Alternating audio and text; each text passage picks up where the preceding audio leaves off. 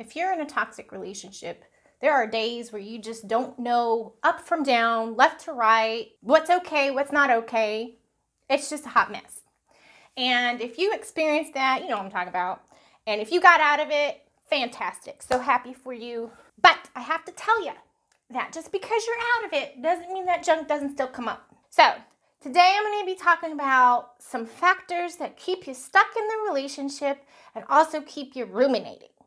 Things that just spin over and over and over in your mind, and you're just like, oh my God, what is wrong with me?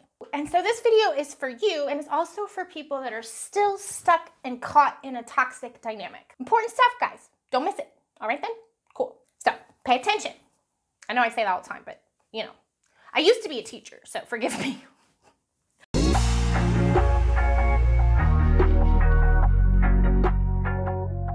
My name is Keisha Martine, and I'm a licensed therapist. And if you're new to the channel, hi, and hola. On this channel, I do my best to give you guys some tools, information, all things to help you in your journey of self-discovery and healing and all the things. And occasionally, I like to toss in a little bit of humor here and there because humor can really help us digest the hard stuff a little bit better.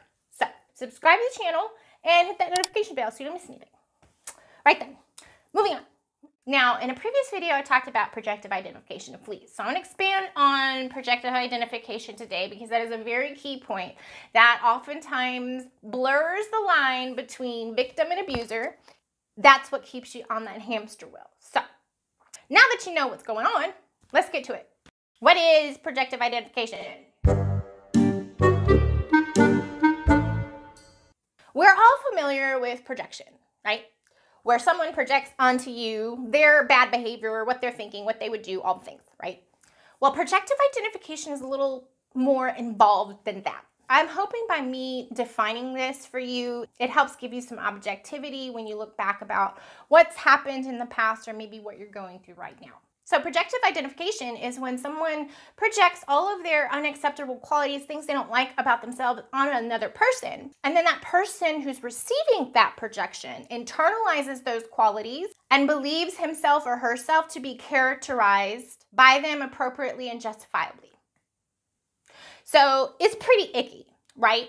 So I know that kind of jargon is kind of confusing and it's hard to wrap your mind around. And basically the way I like to explain it is that if you're a reflective individual, you understand that you have things you have to work on, things you don't like about yourself, that you make efforts to change. And when you're in a toxic dynamic, those are the areas in which a toxic person, intentionally or unintentionally, might play on to make you feel bad about yourself. So what does this have to do with that blurred line between victim and abuser?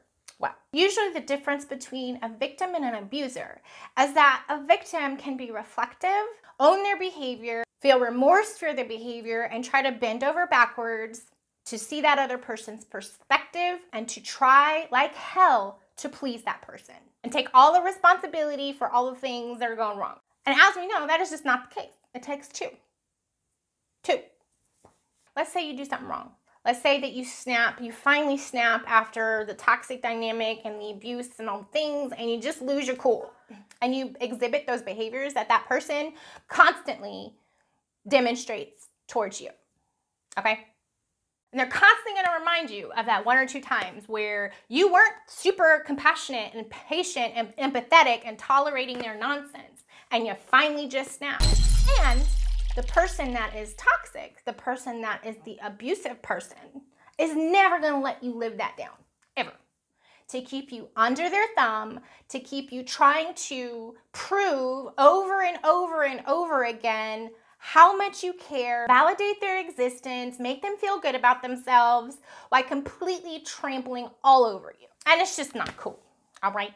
Because you're reflective and because you're trying to work on yourself and all things, you really do internalize what that person is saying or accusing you of, right? And you're like, oh my God, maybe they're right. Yeah, I do that sometimes. Yeah, I was kind of a jerk that one time at band camp. So yeah, I was kind of a jerk that one time when that person did the thing and I lost control. And so they're right. I do have these bad qualities.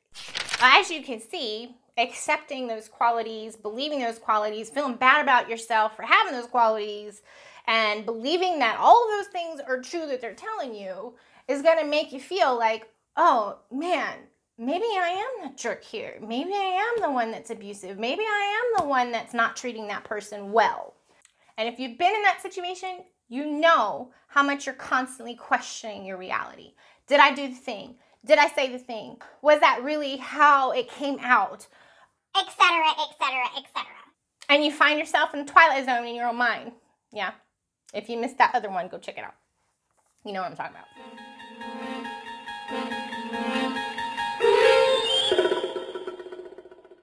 So a couple other things I want to get to about distinguishing the line between victim and abuser, okay? But before I do, if you have experiences or you've found this pattern occurring in your behavior in the past or what have you, and you know what I'm talking about, leave it down in the comments, okay? Sharing stories helps you feel less isolated, can help you get out of your own head, can help put things in perspective. So if you've been there, let us know right then. So back to what I was saying, why this can keep you stuck in a relationship. Well, I had to take off my sweater because the light is making me hot. So back to the blurred lines. If you're still feeling remorse, guilt, shame for those behaviors, you are likely not the one who was abusive, okay? It's a person's compassion and empathy for other people that distinguishes between the victim and abuser, okay? I'll give you an example, one in which I've experienced.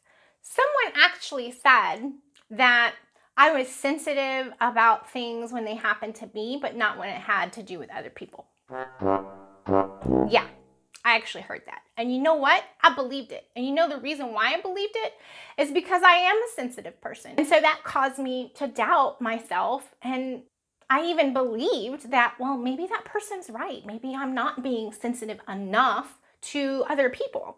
And so what did I do? I did more and more and more. And I ignored my boundaries because I thought maybe I was selfish, and oftentimes apologized for that other person's behavior towards me because I wasn't being sensitive enough to that person. Yeah, it's a pretty crappy feeling, especially when you care about people, especially when you really love and adore that person and you can see all their qualities and you value that person in your life. And so really try to be aware of that and be mindful of that. What are the qualities that you know are true about yourself, that you value in yourself and you value in other people? And if that person is causing you to question those values, question if that's really a trait that you own, it's probably not a good situation. And it could be that person trying to keep you under their thumb, keep you feeling less than, keep you questioning your worth, keep you questioning how good you are, all the things, right? Okay, something else that can distinguish the victim between the abuser is the victim oftentimes will underreport the abusive behavior of the other person. And so a victim might say in passing things here and there about the other person and how they've been treated by them, but it's underreported, meaning that they don't talk about it often or they minimize it because they're taking blame for the other person's behavior. And so they might feel ashamed of what's going on because they feel like they're the cause of it. Okay, so that's another distinguishing factor between victim and abuser. Also, oftentimes victims will not label what they're going through as abuse.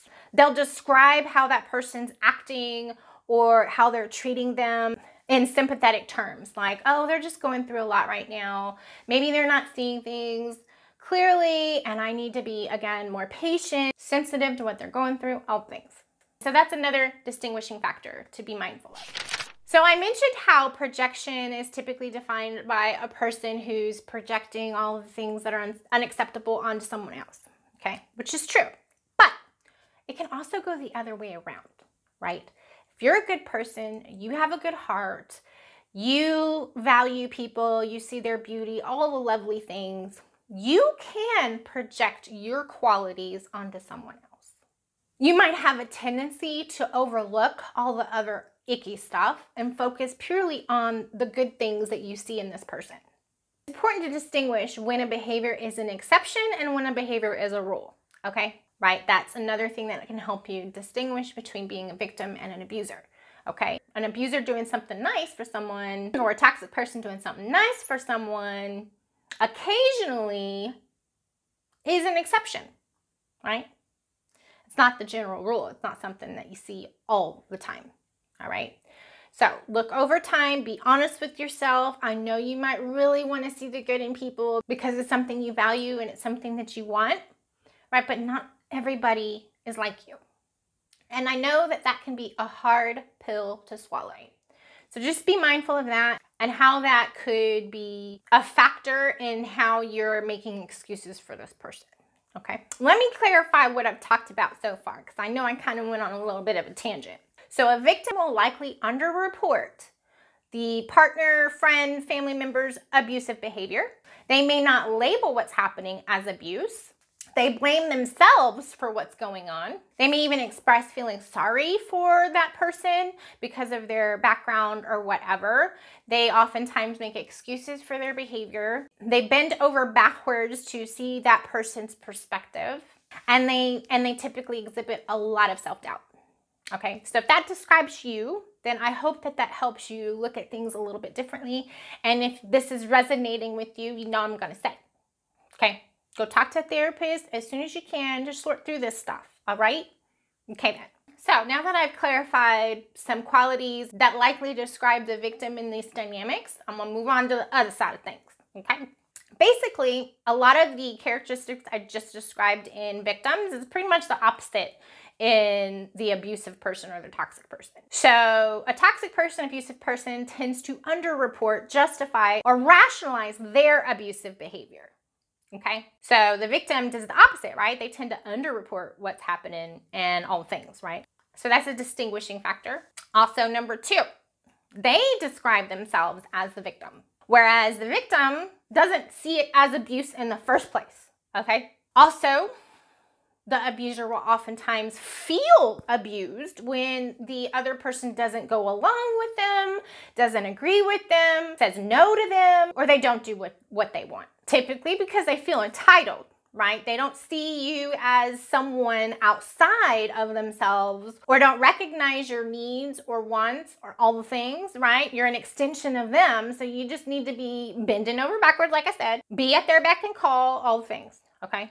So another distinguishing factor. Okay, and another thing that they'll tend to do is also pathologize your behavior or your reaction to their mistreatment, okay? You're crazy, you're up and down, I don't ever know what I'm gonna get from you, I feel off kilter around you, I can't talk about these things with you because this is how you react, okay?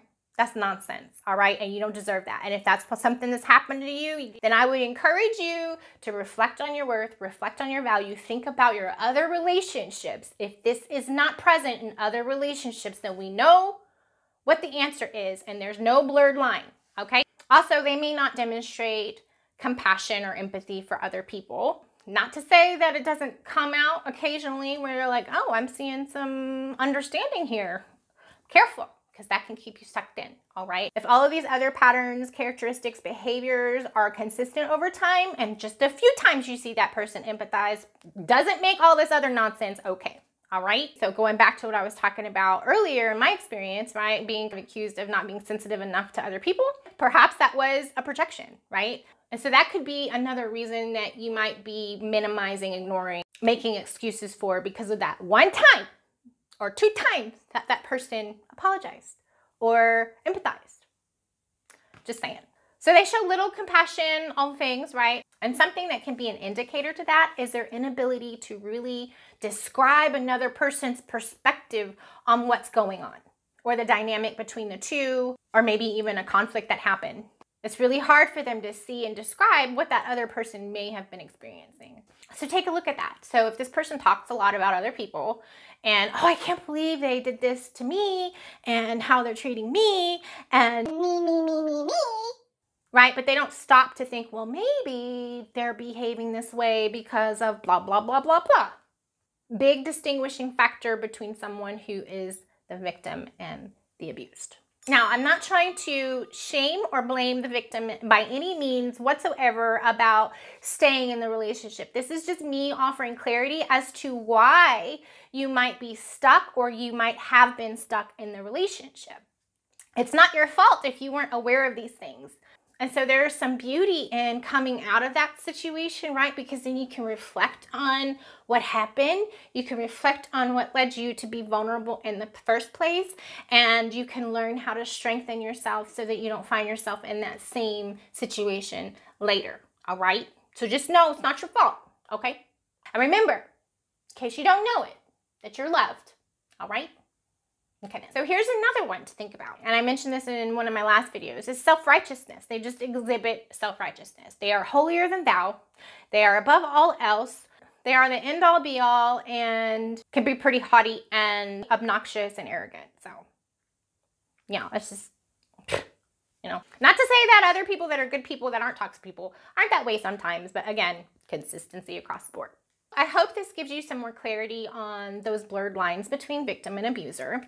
And if you identify with a lot of the characteristics of a person that is a victim, know that there is help and there is treatment and there are things that you can do to recover, empower yourself, and survive, and to come out the other end and thrive and find the best version of yourself and all the things. And I certainly do hope that you are able to do that. And if you need help, again, I'm going to tell you to go talk to a therapist. All right, life coach, or whatever. Also, you've got to educate and keep educating yourself about this kind of stuff. All right. Now, if you're watching this video and you're identifying a lot with the other side of things, all right, fear not. Okay. You can too also try to change these patterns. If this is causing you to become more aware, good. That's good. That means that change is possible. That means that you can work on yourself and all the things. And I know it might be hard to digest if you're hearing this stuff and you're like, oh man, that sounds just like me. Ask for forgiveness, forgive yourself, and go get help, all right? If you recognize that you are currently in a situation like this and you need help, there are resources out there available if you can't go talk to a therapist. And I will put those resources down in the description.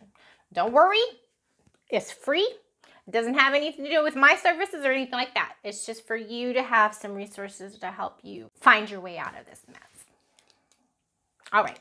So if you found today's content helpful and useful, then please like the video and subscribe to the channel so you don't miss anything. And until next time, be well, be strong, and be love.